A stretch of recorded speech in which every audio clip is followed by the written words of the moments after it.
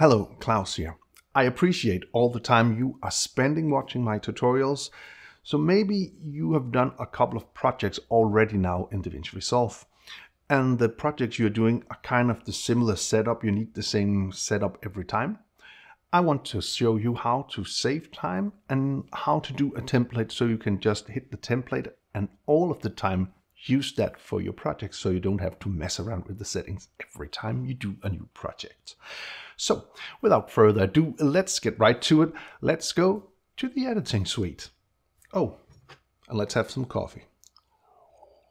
That is just lovely.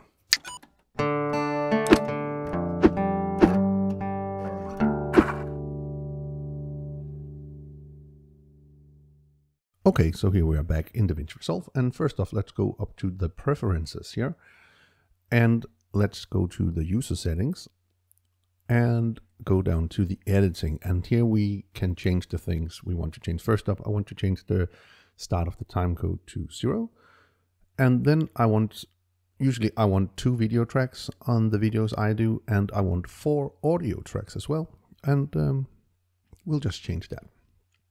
And then I'll go down here.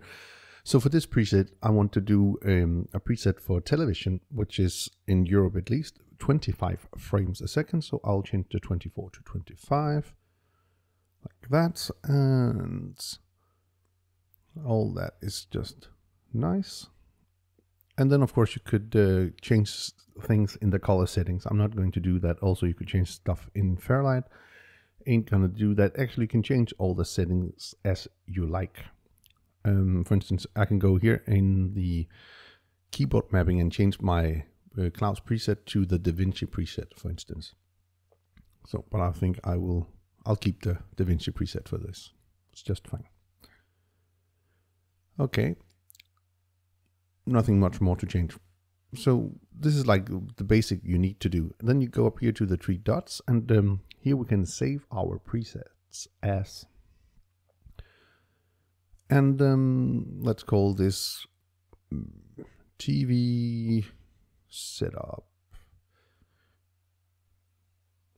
Oh yeah, let's call it 25 as well, 25p, and let's go.